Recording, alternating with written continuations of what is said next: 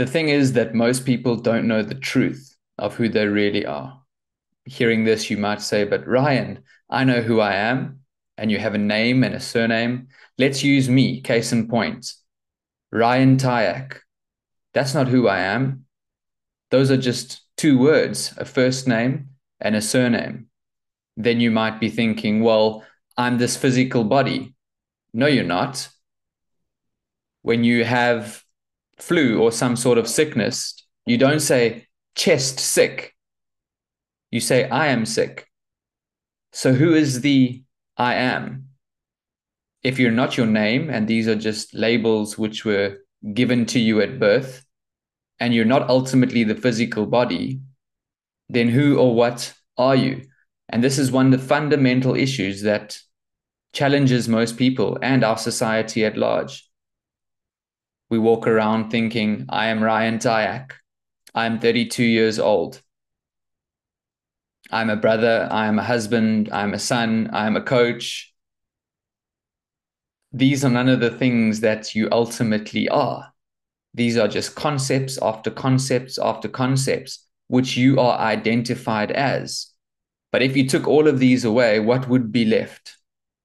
I am. I am is a languaging and a concession to try and describe pure awareness. You are pure awareness. You are a spiritual being. You are infinite in this moment, but you reduce yourself by believing in the psychological idea of who you think you are. And this is liberation when you begin to understand that you are not all of the labels, that you are not your name, you are not your age, you are not even your physical body. You certainly have a body, and it allows you to experience life and express yourself. But what you are is far, far greater. And this is what we need to inquire. This is what we need to try and understand. Because when you know the truth of what you are, your life starts to shift in incredibly powerful ways. But because you're so caught up in your mind's idea, a thought about who you are, it creates challenges. My life, my money, my job. Who is this my that you talk about?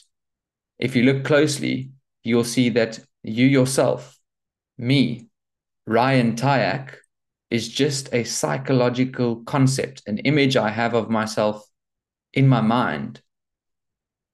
But if I'm really willing to go beyond the mind, there is pure awareness. This awareness is the awareness that I am, and it is the awareness that you are.